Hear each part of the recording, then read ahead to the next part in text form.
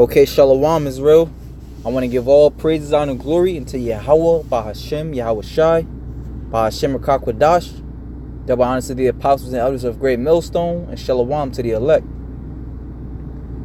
I want to get into a lesson, one of the hot topics of the week, being these women and how they're gonna, really feel it real soon, man. And it's through the spirit. Apostle Ramla started it off on how the women over there in Venezuela are feeling it. All right, at one point, how even Venezuela was known as the one of the the most beautiful places to go. I'm pretty sure they were haughty, they were proud, but now look at them, man. They fighting over food in the garbage, man. All right, fighting over spoiled meat. Got to sell pussy and breast milk and hair just to get by. So just as they were brought down low, America and the woman that cleave into this place will be brought down low with it, man. And one of the ones who's gonna feel it, they all gonna feel it real bad.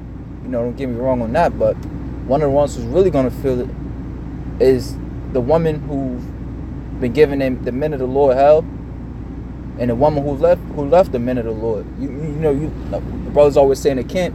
That's that golden ticket, man. And once you only get one golden ticket. You only get one golden ticket. If you lose that, that's your carelessness, man. All right, and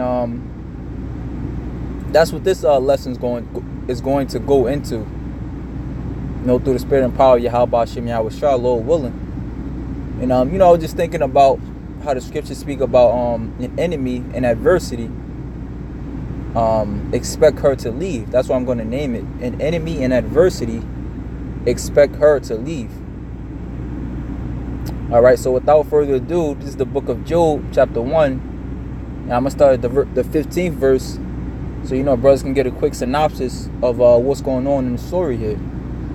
So this is Job 1:15, and the Sabians fell upon them and took them away.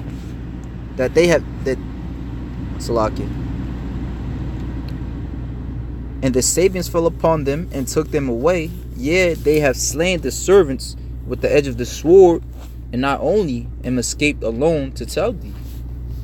While he was yet speaking, there came also another and said, the fire of God is fallen from heaven and have burnt up the sheep and the servants and consumed them, and I only am escaped alone to tell thee. While he was yet speaking, there came also another and said, the Chaldeans made out 3 bands and fell upon the camels and have carried them away, yea, and slain the servants with the edge of the sword, and I only am escaped alone to tell thee. While he was yet speaking, there came also another and said, thy sons and thy daughters were eating and drinking wine in their eldest brother's house. And behold, there came a great wind from the wilderness and smote the 4 corners of the house, and it fell upon the young men, and they are dead, and I only am escaped alone to tell thee. So Job lost it all, man. Job, in the beginning of the Job, the first chapter, it goes into how Job had many cattle and sheep and children and servants, but he lost it all in an instant, man. And you gotta understand, this represented your riches. Because what great cattle means, you had good livestock, man. You had a multitude of livestock which you could sell off. If you had daughters, according to the law, that basically a daughter would be betrothed. All right, and her husband or her soon-to-be husband would work off his debt, or pay the father a dowry. So this represented riches. And Job lost all of that in an instant. Now it goes on to read, then Job arose and rent his mantle and shaved his head and fell down upon the ground and worshipped and said, naked came I out of my mother's womb, and naked shall I return thither. Yahweh gave, and Yahweh hath taken away. And blessed be the name of Yahweh. In all this Job sinned not, nor charged God foolishly. And that's the admirable man. That's the upright, that's a perfect man, rather. And the scriptures say how we're supposed to mark the perfect man, for in him the end of that man is peace. Okay, and the end of Job was peace, man. The Most High gave him, double of all that he had, I believe. All right, so this is Job 2. That's just side note. Job 2:1, it says, again, there was a day when the sons of God came to present themselves before Yahweh, and Satan came also. You know what? Actually, I'm gonna skip down to 4. Job 2:4. And Satan answered the Lord and said, skin for skin, yet all that a man hath he will give for his life. But put forth thine hand now and touch his bones and his flesh, and he will curse thee to thy face. So Satan was trying to entice Job to go against the Heavenly Father in his ways. Just as he does today. It says, but verse 6. And Yahweh said unto Satan, behold, he is in thy hand, but save his life. So went Satan forth from the presence of Yahweh, and smote Job with sore boils from the sole of his feet, of his foot, unto his crown, until his head. And he took him a potsherd to scrape himself withal, and he sat down among the ashes. Then said his wife unto Job, dost thou still retain thy integrity? Curse God and die. You see? So, his wife, you notice that too. His wife didn't have any other. That was her only input in his whole book, was to curse the Most High and die. And on it, and you know what? Let me just read on. It says, but he said unto her, thou speakest as one of the foolish women speaketh. What? So we receive good at the hand of God, and shall we not receive evil? In all this did not Job sin with his lips? Now, just by reading this, we can extrapolate that his woman at one point was righteous. I'm not going to say righteous, but she was doing the things as a righteous woman would do. She probably called him Lord. Just being a good servant unto him. As a wife, a wife or a woman is a man's servant. But as soon as things went south, as soon as things went sour, as soon as he lost all his riches, his stability, if you will, because that's all a woman is there for. My dad always told me that, man. A woman, she looks at stability when she looks at a man. By the way he dresses, by the car he drives. That's the first thing she looks at. And then, of course, she looks at, his walk and how he speaks or whatever. But once that stability is gone, she's gone, man. Alright? Now she's telling him to curse the Most High and die. Alright? Going to show you that in the same instance, in this lifetime, expect for your woman to do that, man. Because we know, according to the scriptures, I said in Matthew 24, that, they are going to come against us. Basically for believing in Yahweh Shai, who the world ignorantly knows is Jesus Christ. The scriptures also tell us in 2nd Esdras that there shall be a great insurrection upon those that fear the Lord.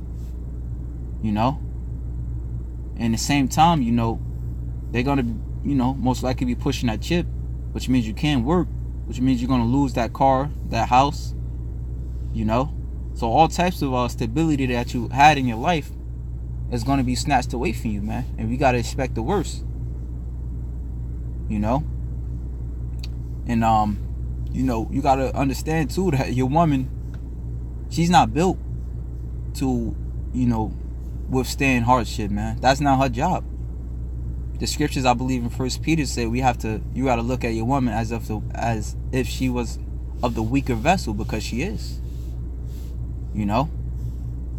So hey, man, expect her to show her true colors, man, when shit get rough. All right, so this is Ecclesiasticus chapter 6,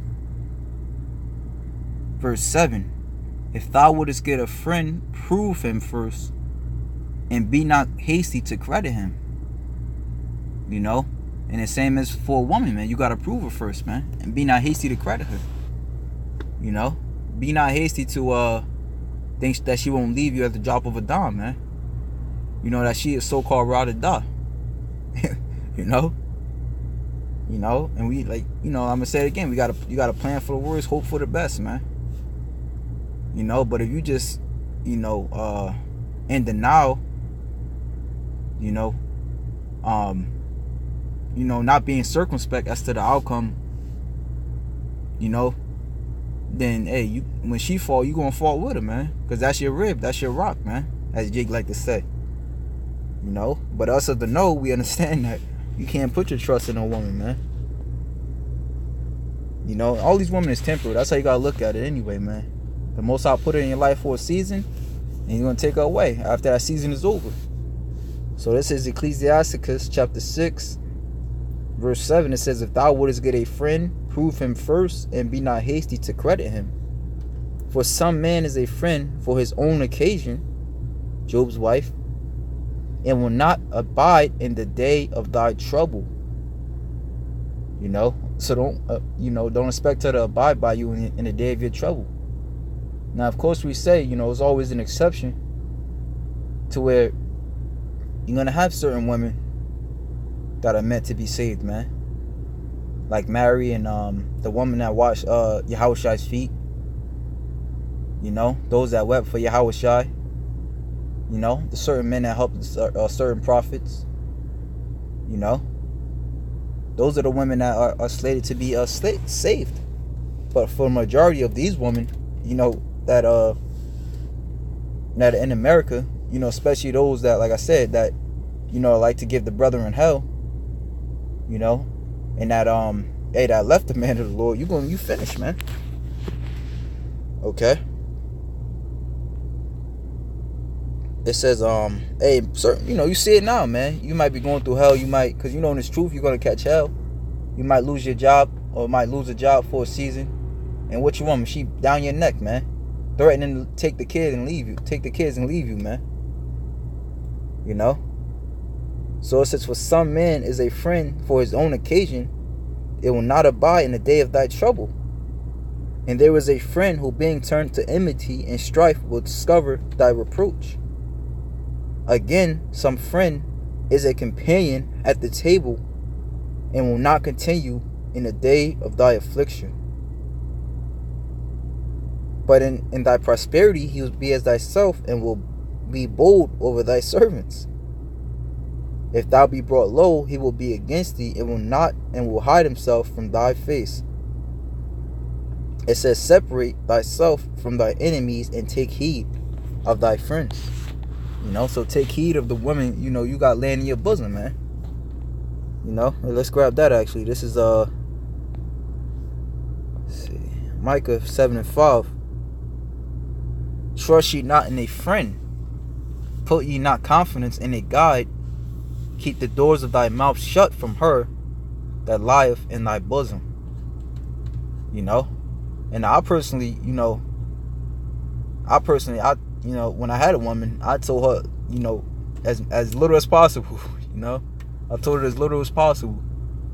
Hey, I had her thinking I was a Christian, man. And that's how you gotta do it, man. Like in that day, man, think about it. You telling a woman, I don't know, that's just the way I think, man. You telling a woman, nah, I can't take the chip. I'm a Hebrew Israelite. She might mess around and turn your ass in, man. Because all that hell that's coming down, you know what I'm saying? All that hell that's coming down the pipeline. Because, at that same time, too, hey, they're going to, represent, they're going to put us out there as terrorists, as they do to this day, at this day. So keep the doors of thy mouth from her that lieth in thy bosom. Okay? Let's get one more. Sirach 12:8. It says, a friend cannot be known in prosperity, and an enemy cannot be hidden in adversity. So with that, I want to give all praise, honor, and glory to Yahweh, Ba'ashem Yahushai, Ba'ashem Rakakwadash. Shalom to the elect.